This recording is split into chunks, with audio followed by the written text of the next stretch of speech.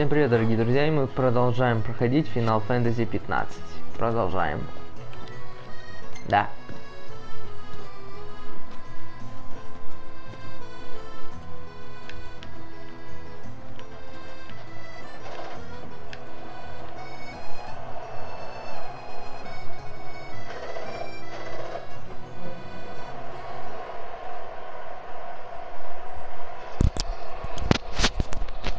Идут переговоры.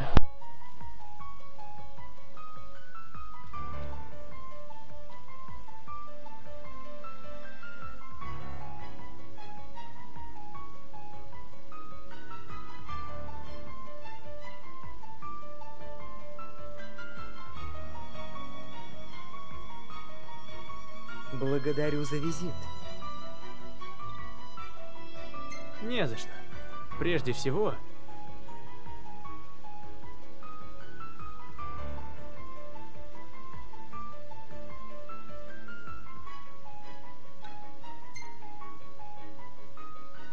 Что Веским рассказал вам о нас? Он даже не сказал, что вы здесь.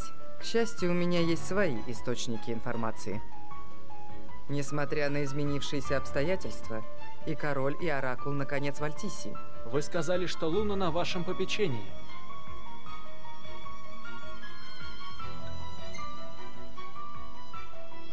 Я хочу увидеться с ней. Не торопитесь. Давайте сначала поговорим. Позвольте задать вам несколько вопросов. Оракул хочет будить Гидрею. Зачем это ей?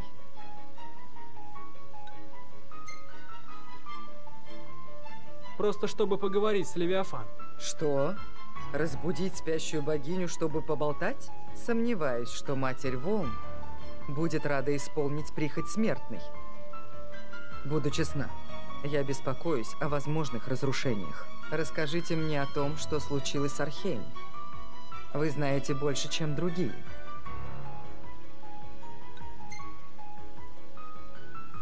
Титан пробудился и ушел. Да? Уклончиво. Скорее всего, дело движется к войне. Но я им не позволю биться на нашей земле. К черту и богов, и империю.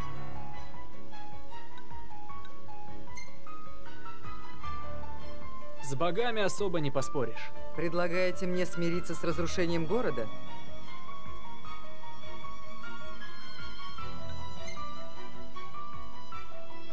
Ну... Значит, вам нечего сказать? Хорошо, тогда давайте обговорим условия. Если вам нужен этот обряд, обеспечьте безопасность горожан.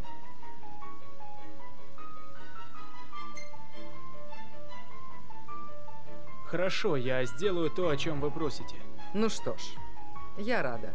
В таком случае я не буду препятствовать обряду призыва. И это еще не все. Как только начнется обряд, ответственность за все ложится на вас.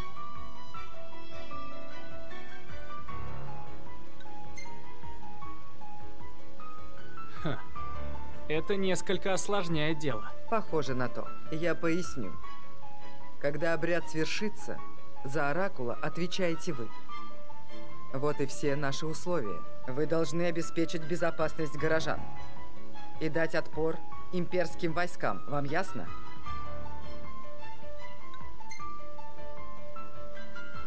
Я поясню. Это мы оказываем вам услугу. И последнее. Надеюсь, до этого не дойдет. Я должна защищать своих людей. Если с ними что-то случится, будут последствия. И для короля, и для оракула. Последствия ожидают и вас. Настоящий лидер должен быть жестким. Вы же наверняка это хорошо понимаете. Да, думаю, я понимаю. Однако понимать не значит принять. Вы молоды, и вам еще многому нужно научиться. Мадам, пора. Выберите 3 ответственных за эвакуацию. Кого? Дело ваше. Разведка доложила, что имперский флот будет состоять из 4 кораблей. Готовьтесь к серьезному сражению. Надеюсь, вы осознаете свою роль. Дальнейшее зависит только от вас.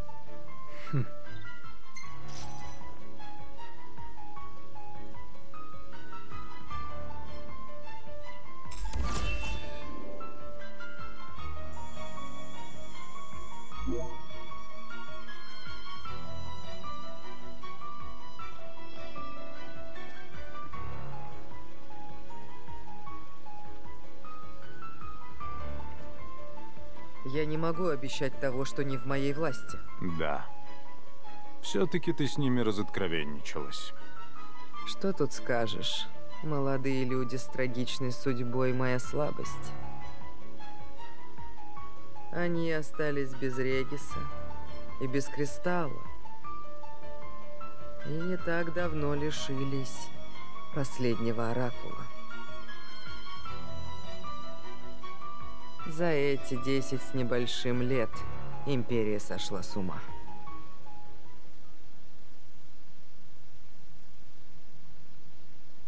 В день ритуала.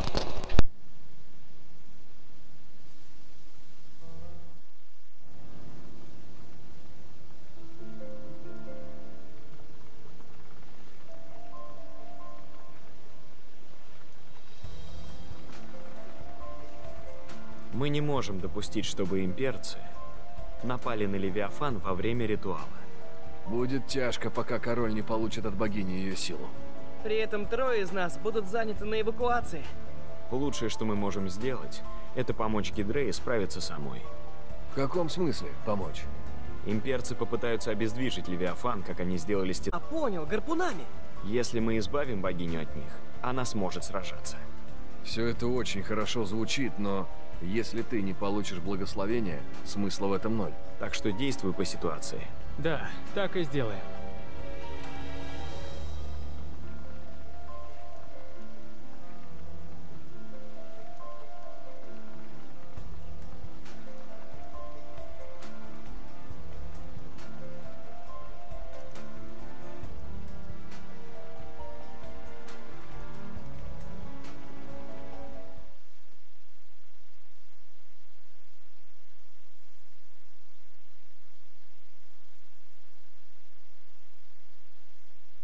Будет плохо, пригрози, что бросишь трезубец в море.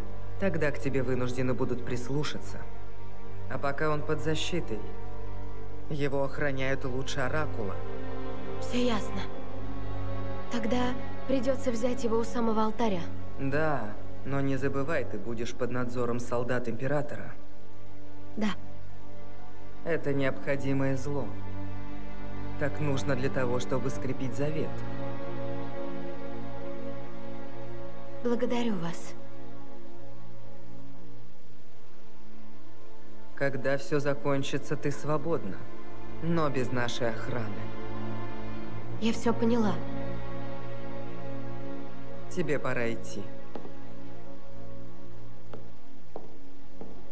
Публика уже ждет.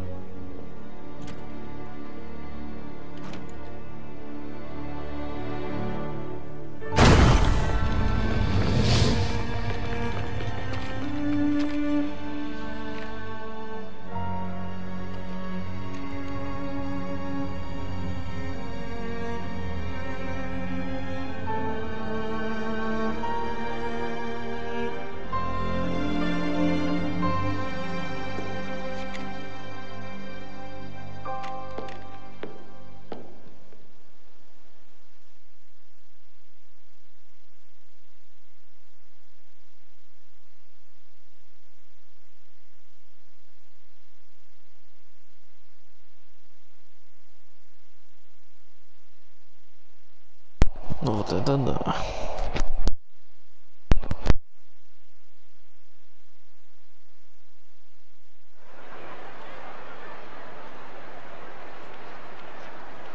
Нок, ты на месте? Да, Не забудь план действий. вы тоже. Разумеется.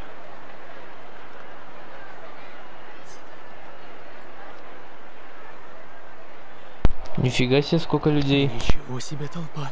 Да тут весь город собрался.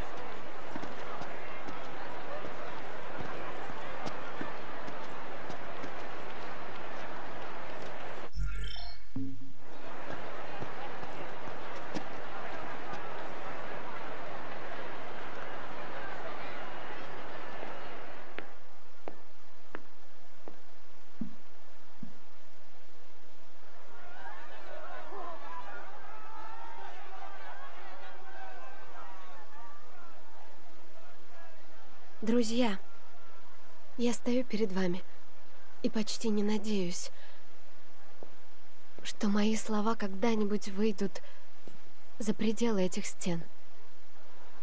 Свет медленно, но неуклонно уходит из нашего мира. Тени удлиняются. И все сущее скоро погрузится в кромешную тьму. Во тьму, которая вселяет в сердца людей ненависть и печаль. Вспомните о Люцисе. Мечта о мире обернулась кошмаром, который несет смерть, разрушение и страдания. Луна. Но я молю, не отчаивайтесь. Храните веру, ведь наши боги всегда оберегают нас. С их помощью, с благословения сияющих звезд, наш мир будет избавлен от кошмаров, порожденных тьмой. Я здесь, в Альтисе, стою перед вами, чтобы воззвать к Левиафан, богине вод, матери волн, духу океанской бездны. Священный ритуал донесет мои слова до Гидреи. Но прежде я торжественно клянусь. Клянусь честью Оракула, что не буду знать покоя, пока не рассеется тьма, пока не вернется свет.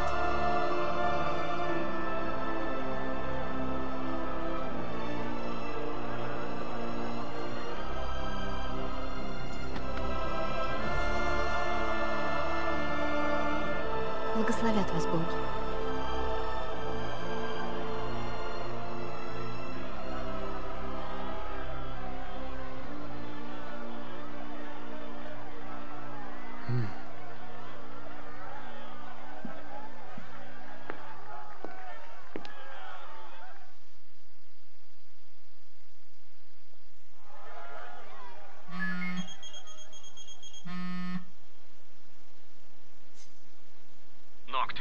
Здесь имперцы. Я их вижу. К порту приближаются десантные корабли. Поищи удачное место для подхода к ним. Да, ваше дело, горожане. Мы их прикроем. Значит, начинается. Вот черт.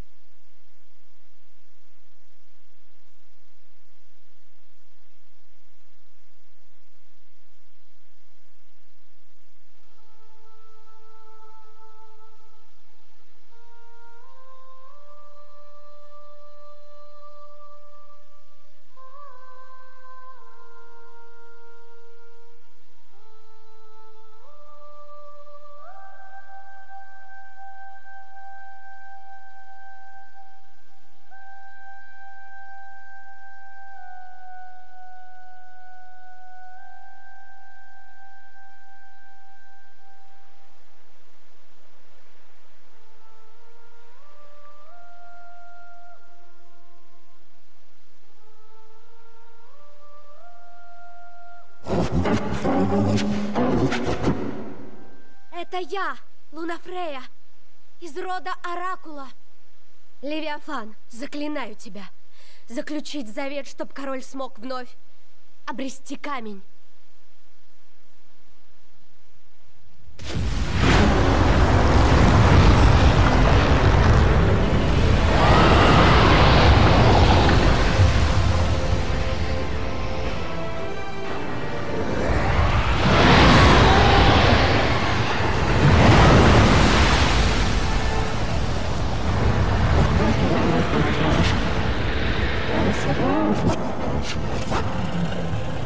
Да.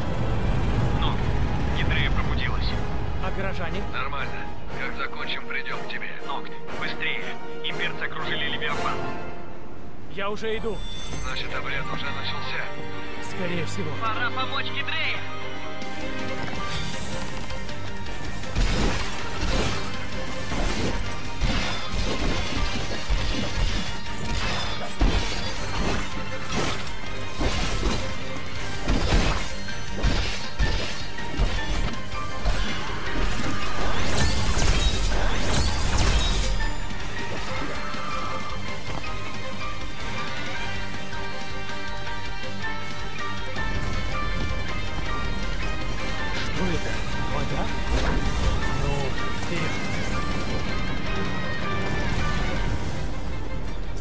Черт!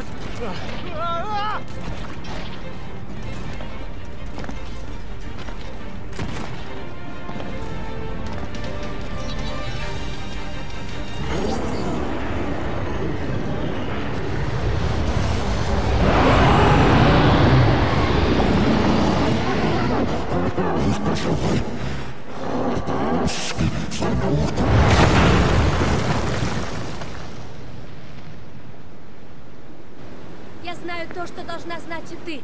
Король королей отведет тьму от нашей страны.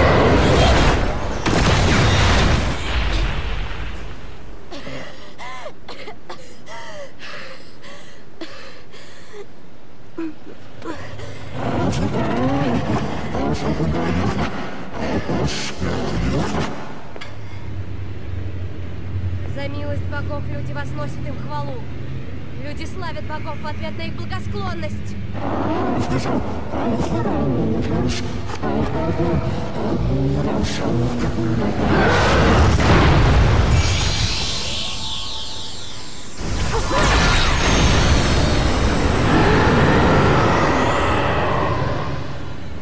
Я клянусь тебе, это будет достойный король.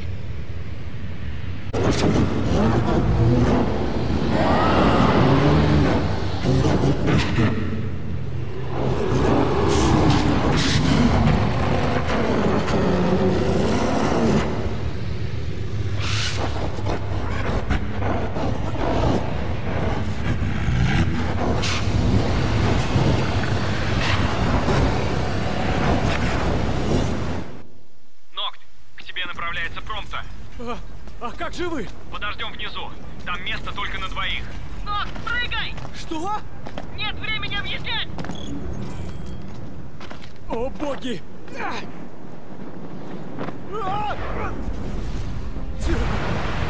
что такое? Новая тачка! У имперцев одолжили! Подберемся поближе! Серьезно? Вот она! Понял!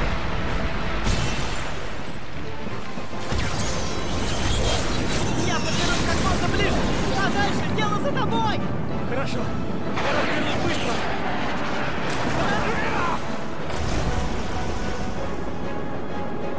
Молодец, что нашел эту малышку. Как увидел ее, так и понял! Надо брать! Что, опять? Легче не становится. Держись крепко, Нокт!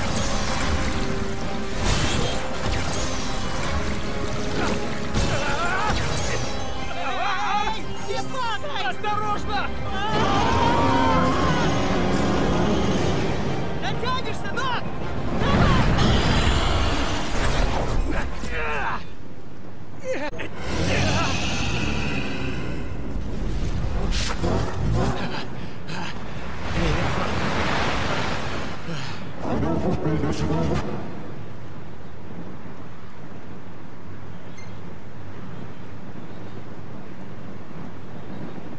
Мне нужна твоя сила!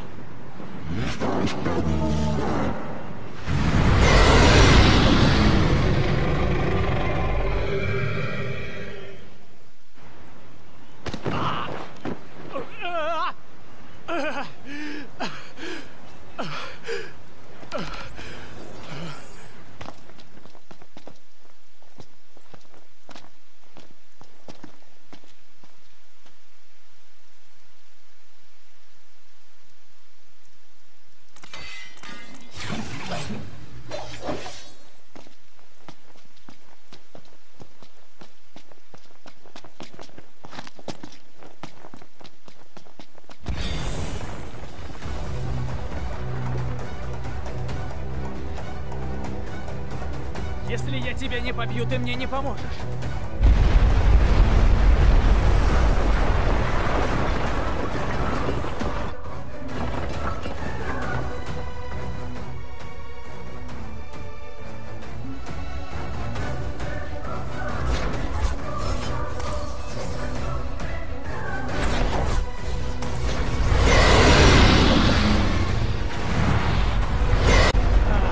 Вот сволочь.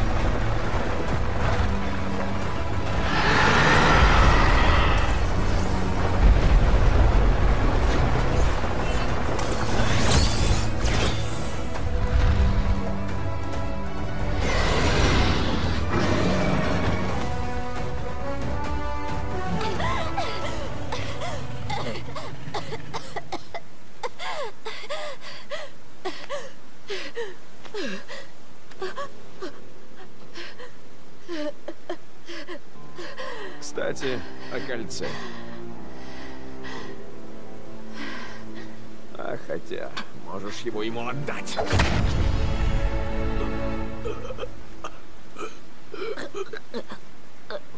И непременно напомни ему про кристалл.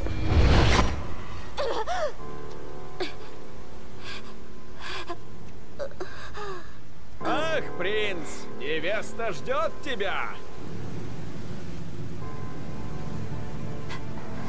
Я передам королю это кольцо.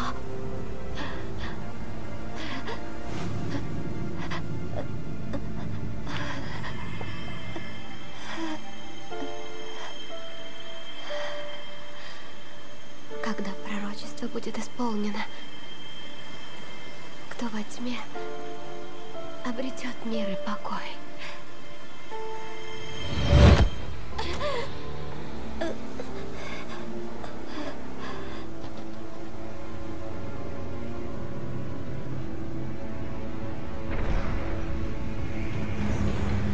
Это очень мило, но сначала вы.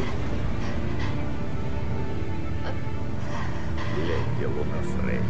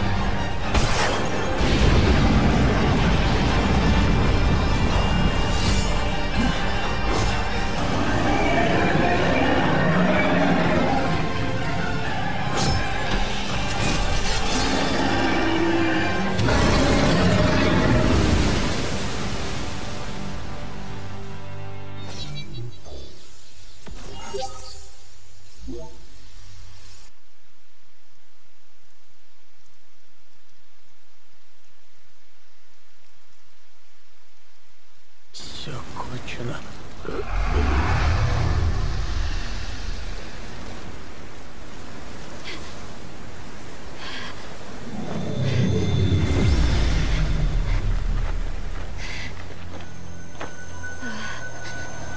Благие звезды, жизни и света.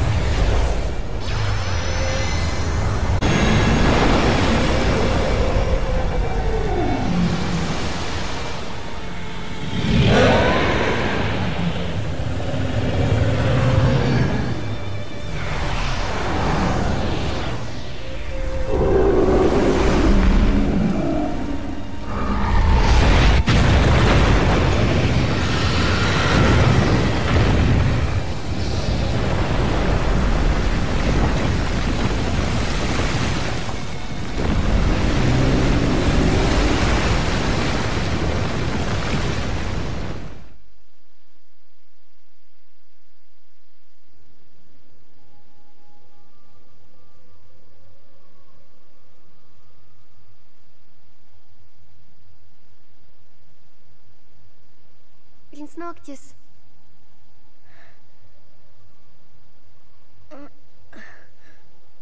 Луна? Так значит, ты отыскал путь? Да, а ты меня? Я смогла еще раз тебя увидеть. Надо же, кто бы мог подумать. А? Почему нет? Потому что мое предназначение уже исполнено.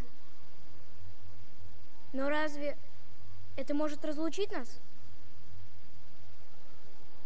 Принц Ноктис, ты избранный, и звезды светят для тебя. Ты получишь то, что и должно быть твоим. Скажи, помнишь ли ты цветы Тенебры? Кажется, это было очень давно. Они все так же цветут и ждут твоего появления, вот увидишь. А как же ты?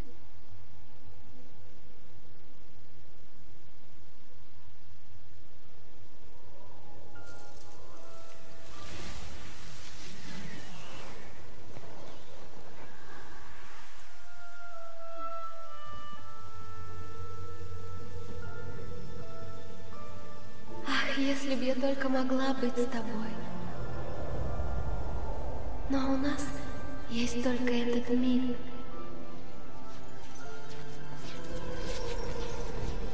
Как же? Ведь я просто хотел спасти тебя.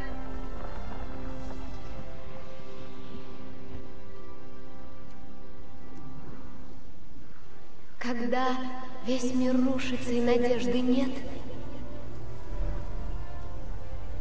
когда ты один, лишь тьма вокруг, посмотри вдаль и помни, что я всегда буду там. И всегда буду оберегать тебя.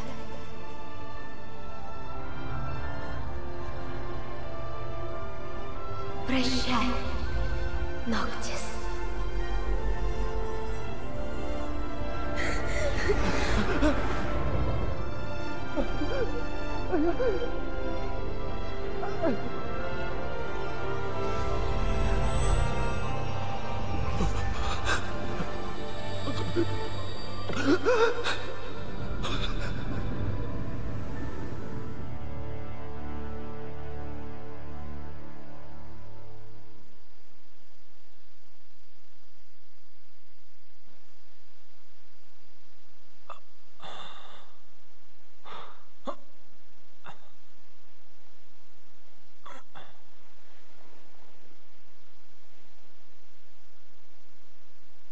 Очнулся?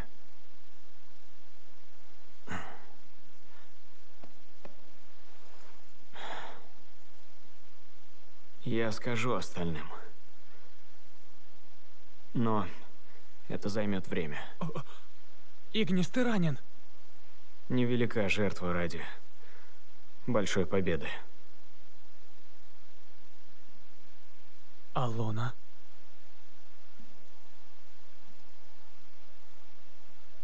Скончалась.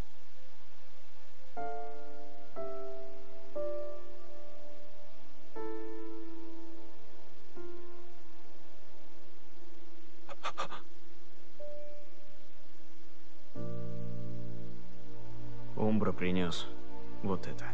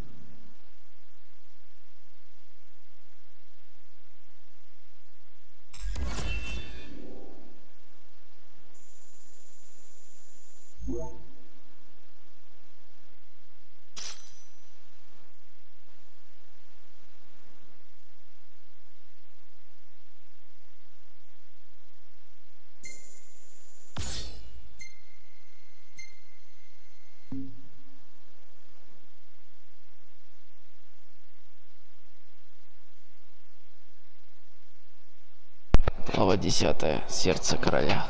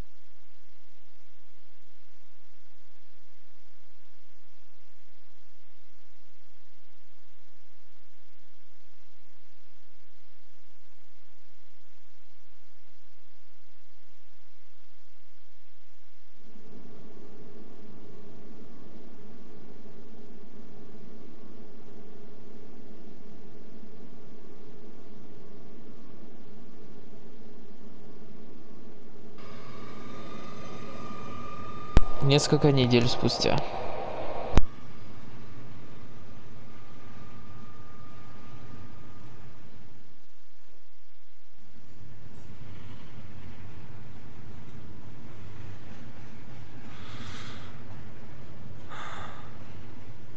Значит, прокатимся по Тенебре? Сначала заедем в усыпальницу в Картанике. А ты точно справишься? Мои раны уже зажили, а зрение восстановится.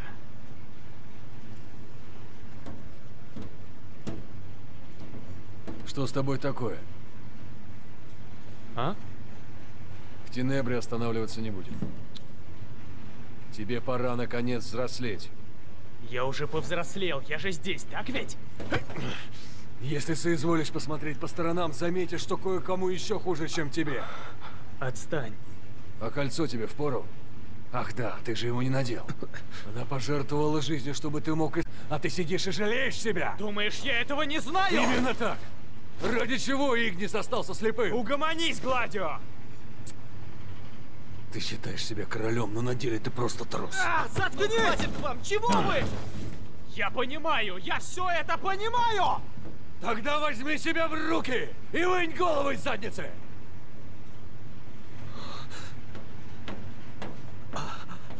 Нокт! Оставь его!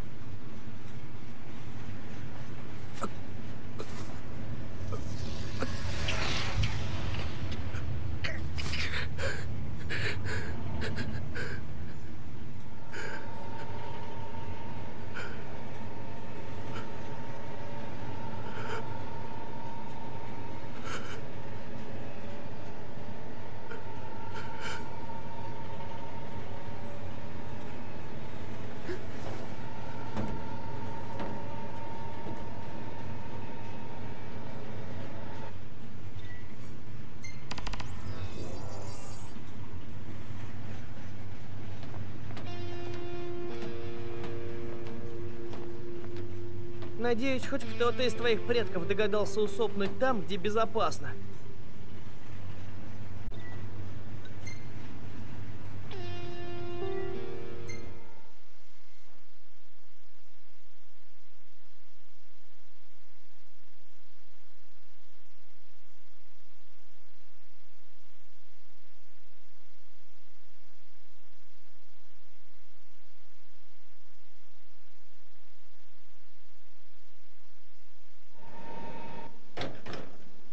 Где-то здесь должна быть усыпальница.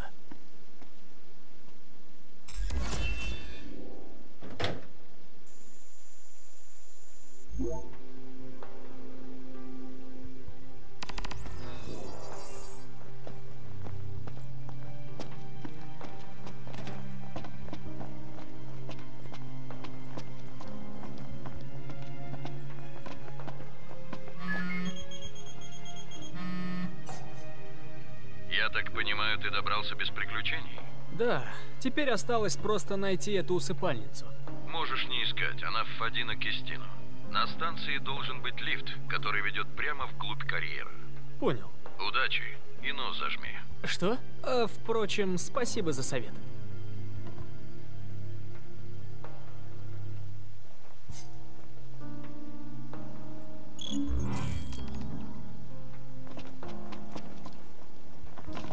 Тут есть лифт, и он спустит нас в шахту. Интересно, усыпальница там? Эти двое пошли в вагон-столовую, они ее почему-то называют рестораном. Здравствуйте. Ассортимент небольшой, но рассматривайте его сколько угодно.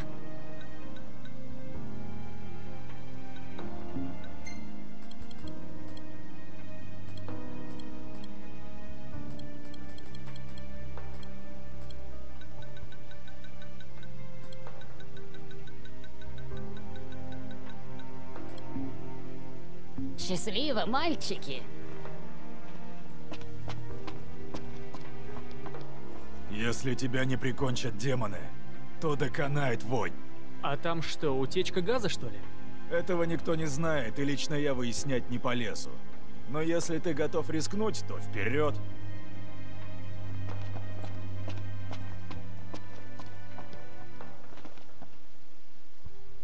Что ж, давай на этом моменте остановимся и продолжим уже в следующей серии. Давай. Все, спасибо, что смотрели. Всем пока.